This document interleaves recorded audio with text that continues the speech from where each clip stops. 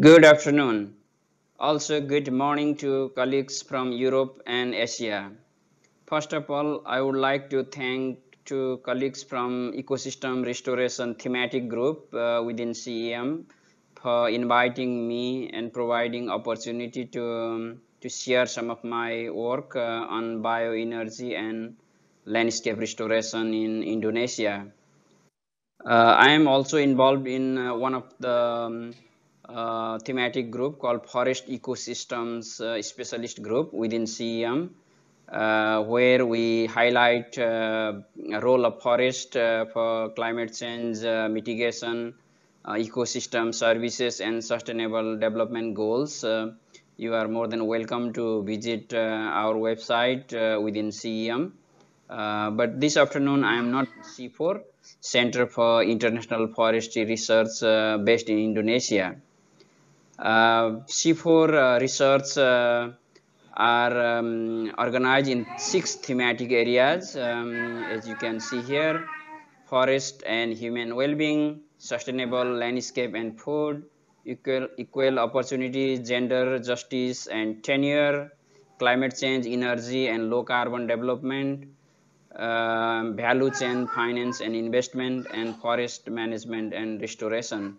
My work is very closely related to 2 thematic areas: climate change, energy and low carbon development, and forest management and restoration. Forest management and restoration may be of interest to colleagues here in this thematic group of CEM.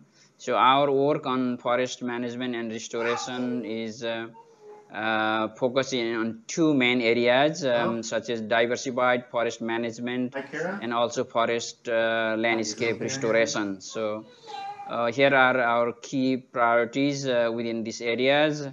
We work on approaches and tools for forest conservation, production, restoration, and also evaluating institutions, incentive systems, safeguards for natural and also restored forest. We also work on large and also medium and small scale planted forest. We also focus on forest certification schemes and fair and that are fair and effective, and various aspects such as gender equity, tenure related to forest landscape restoration. This afternoon, my focus is on more on our recent work on integrating bioenergy and landscape restoration goals in Indonesia. CIFOR and partners are investigating opportunities to restore degraded land while producing bioenergy and also foods using what we call here climate smart agroforestry methods, basically agro-silvo-fishery approach on degraded peatlands in various islands, mainly in Kalimantan and Sumatra. As you can see, the landscape usually burn practice called sonar practice here. So burning in summer and growing some agricultural, especially foods, especially paddy. And this landscape is being transformed to back to forest and also some agriculture, fishing. So yeah, multiple use landscape, I would say.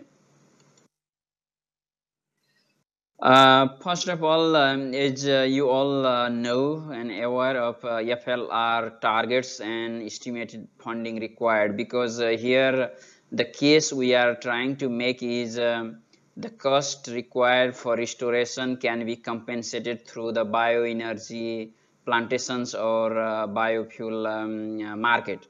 So, so different restoration target and priority has a different area of the amount of land to be restored under those target, and here in right column, as you can see, the cost required to meet those targets. So restoration is not cheap, so very expensive undertaking. And if we use a similar number to estimated funding required to restore Indonesia's 14 million hectare of degraded land, may cost over $34 billion US dollar. So which is a huge number, as you can imagine. In the meantime, there is growing interest on bioenergy. That's globally and also in Indonesia. So the energy demand is increasing. So International Energy Agency forecast like 30% rise in global energy demand by 2040. But still, hundreds of millions of people will left in 2040 without basic energy services. And as you know, that Paris Agreement on Climate Change mentions that transformative change in the energy sector is key to reach the agreement. And Sustainable Development Goals or global goals suggest that sustainable development is not possible without access to sustainable energy, which is in SDG number 7. And several governments, almost every government have their own targets related to renewable energy, including bioenergy. For example, Indonesia has a target to contribute renewable energy target by 23% by 2025. So which is a very ambitious target, where bioenergy has significant role to play. And there is a potential linkage between bioenergy and restoration goals. However, the challenge we can hear mostly are whether you would like to grow food or keep the landscape for nature conservation or grow bioenergy. These are the aspects I will be talking in this presentation. Here, this is, as you can see, the area of degraded land like globally, depending on which data and models we use. There is a huge discrepancy between those projections. So somewhere between 1 to 2 billion hectare of degraded land is available globally that need to be restored by 2030 under SDGs. Bioenergy scenarios, various scenarios suggest that we need about 200 to 500 million hectare of land for biofuel production. So that provides an opportunity to utilize those degraded and underutilized land for biomass production, so that financing required for landscape restoration can be compensated by bioenergy or biofuel plantation, and where the biomass produced from landscape restoration goals can be utilized or used for bioenergy production. So that's a kind of a win-win situation if we manage this appropriately in landscapes. This is another linkage, as you can see. So restoration effort produce a biomass that can be used by bioenergy, and the cost related to restoration be justified by bioenergy production. And where we need to think about environmental, social and economic criteria of sustainability for biofuel production on degraded and marginal land. This is the project logic. We are currently working in Indonesia. We are planning to restore the degraded land, or at least demonstrating models and approaches and tools how the degraded land can be restored to to meet international and national goals and commitment, what kind of action that we need to do, and what are the potential result, outcome, and impact. So basically, our suggestion here is to work on degraded and underutilized land, what we call marginal land here in Indonesia, or critical land, lahan critics. And action is basically what we are suggesting for our approach, like right trees on right landscapes, using the right business model or like production model, and respecting local community rights or farmer rights, and also engage private and public investment here, to encourage those kind of investment, so to restore the landscape.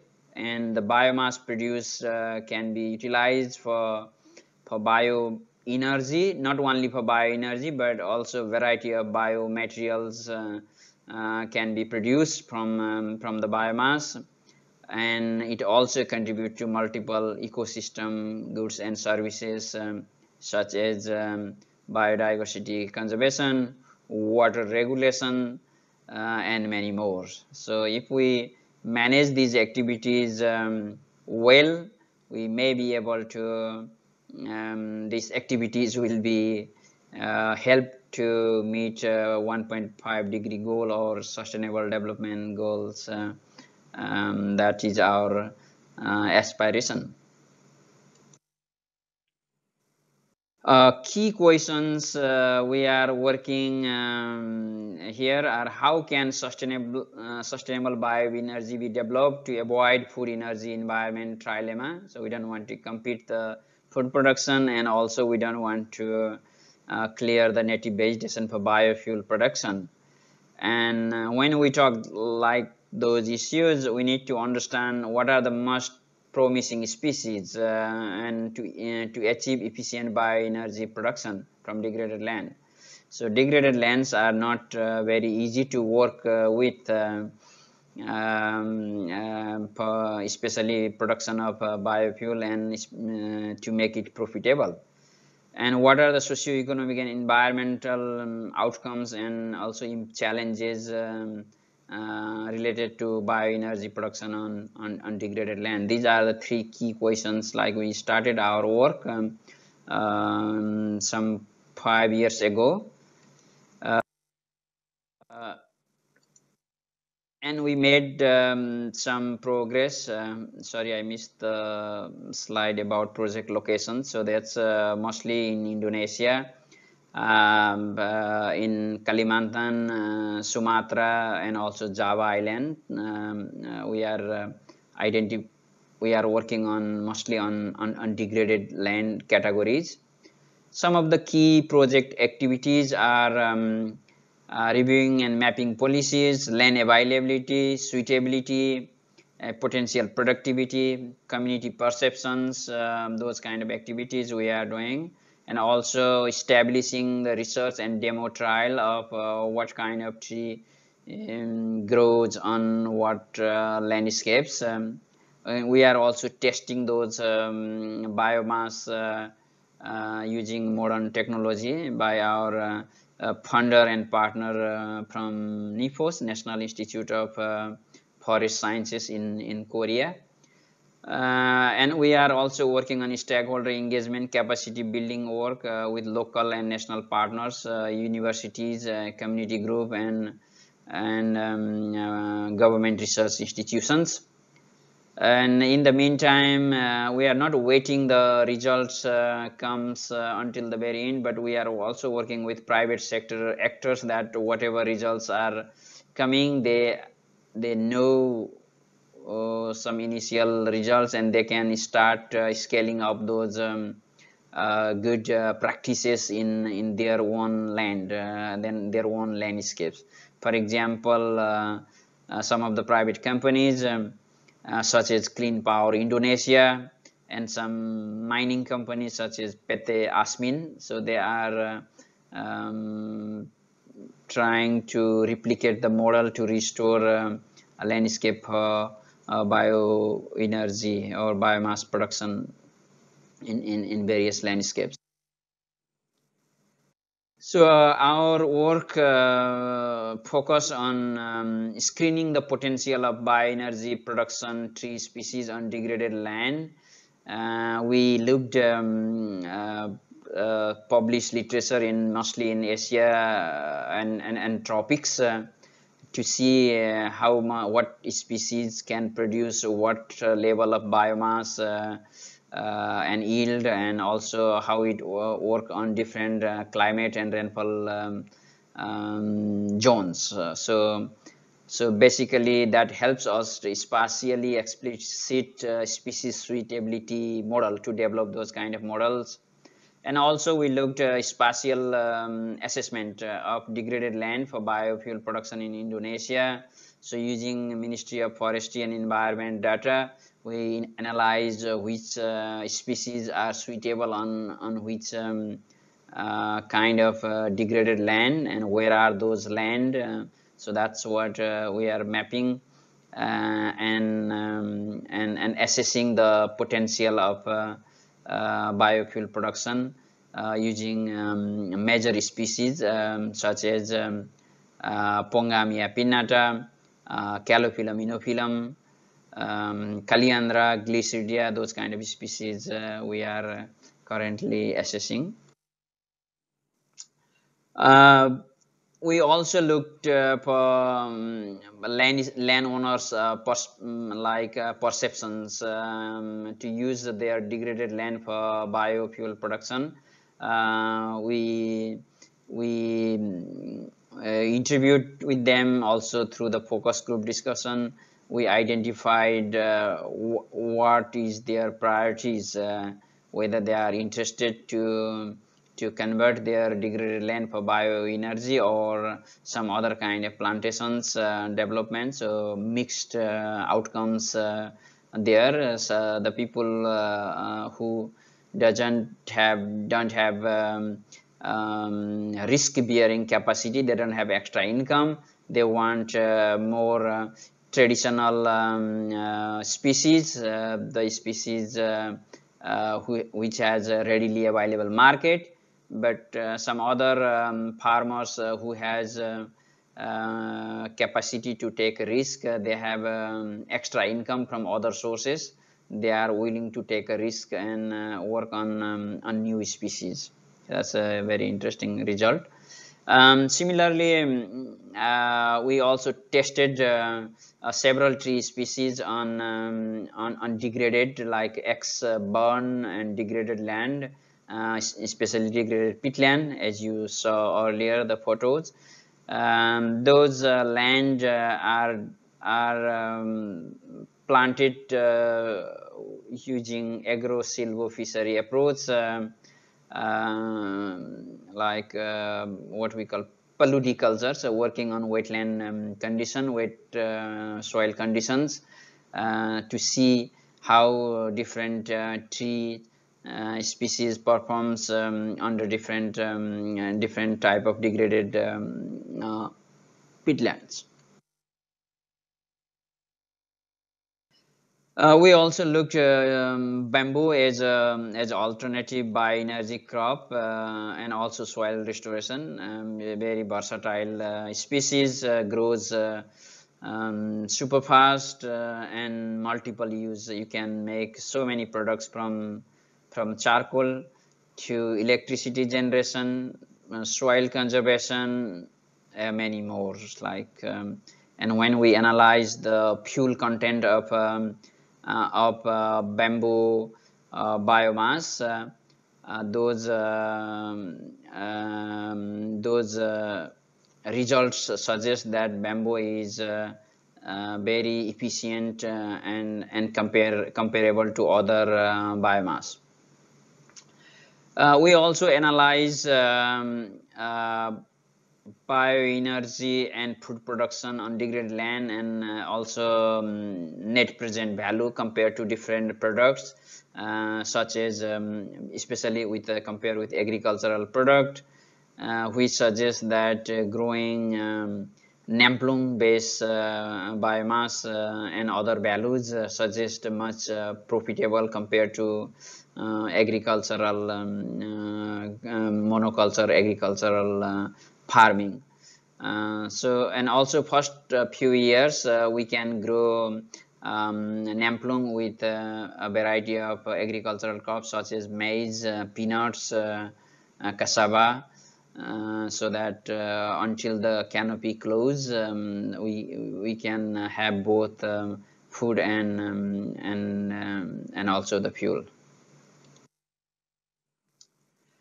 From our work here in Indonesia, we came with 3 very high performing candidates. If you want to ask, okay, what are the most promising species?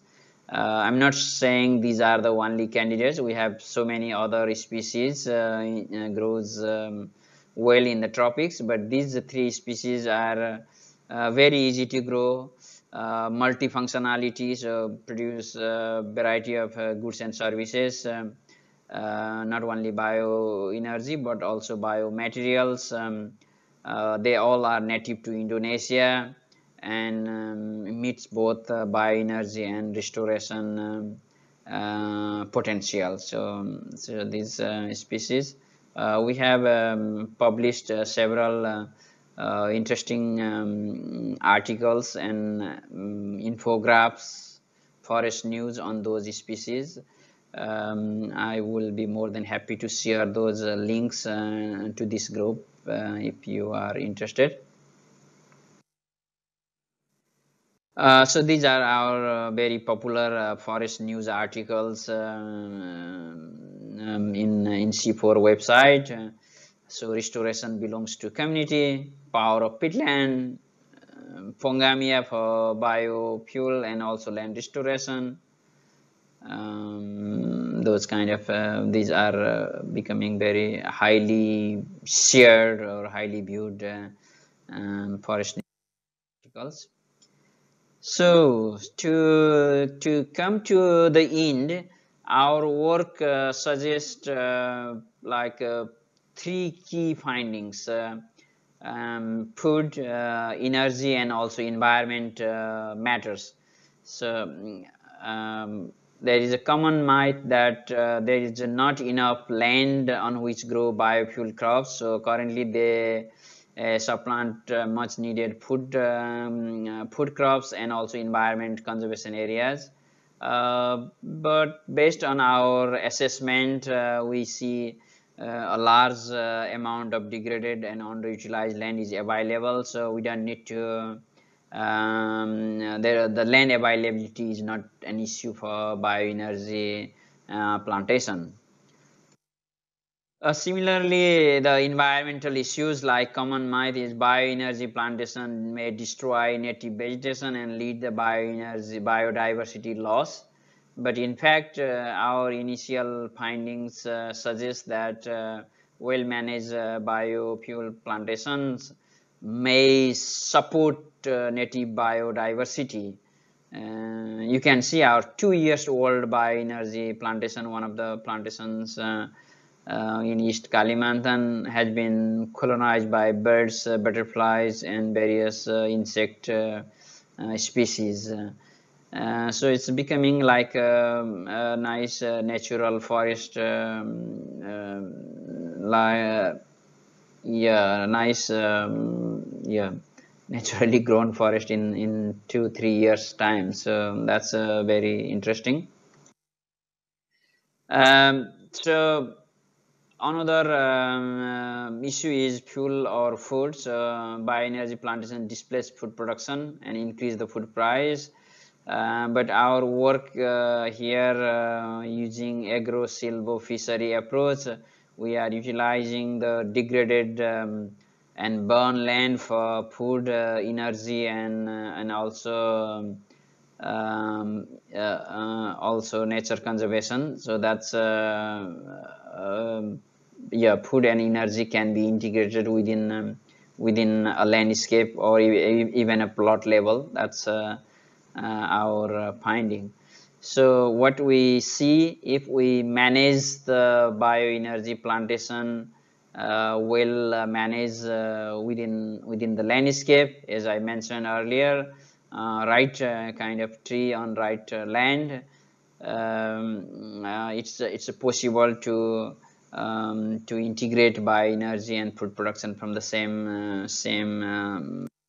landscapes.